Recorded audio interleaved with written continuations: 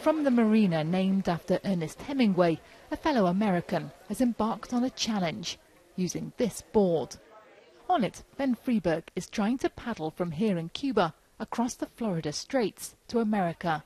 Several swimmers have already tried the alluring route but failed, so maybe this could set a new trend. It's a board that you will stand on. I will stand the entire time that I paddle. The paddle may take 20 hours and it may take me many more. It depends upon the challenges that we meet along the way. See you soon. His father, who'll travel alongside in a boat, does have one slight concern. When he was in Hawaii a few months ago, he was out by himself and a big shark came up and went with him for about an hour.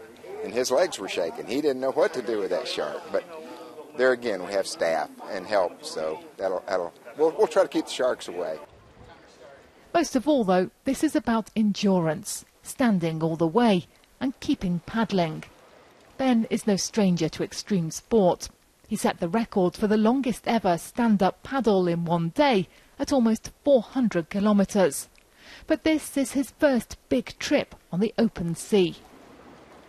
For the moment, the conditions for this journey do seem ideal. The wind is low, the water looks placid. But it is the currents here that are critical. If this young paddler catches a good one, he could ride it all the way to Florida. Catch a bad one, and he'll be carried right off course. So, as well as the backup boat, there's a weather team in Florida and navigators in constant contact on a satellite phone, trying to help plot the best route through the Gulf Stream. In the end, though, it is down to one man and his board against the elements. Sarah Rainsford, BBC News, Havana.